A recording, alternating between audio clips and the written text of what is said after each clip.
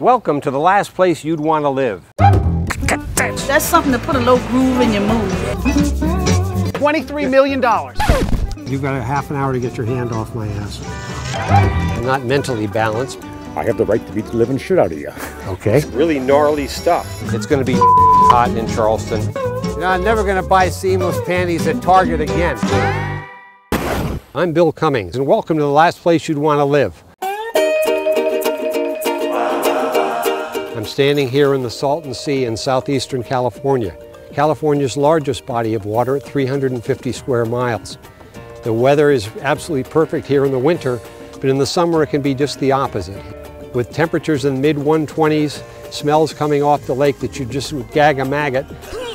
Is this the place you'd want to live? Or is this the place you'd want to avoid? We love this place down here. Mm-hmm. You come and you see these abandoned places, and in a way it's kind of haunting, and yet it's got a beauty in it. I know a great place to live. I can at least get a date here.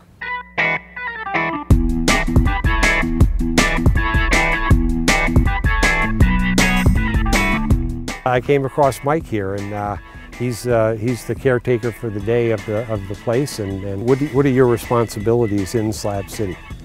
I have none. Oh. Okay, all right, it's not true. My primary responsibility is empty the compost buckets. Okay. I am the shit hauler. Anybody have any paper? Hi, this is Bill Cummings. I'm here at Salvation Mountain. We're in the Colorado Desert in southeastern California. Love is universal, is beautiful, and that's what brought us here. The message is clear. You see Leonard's message throughout the place.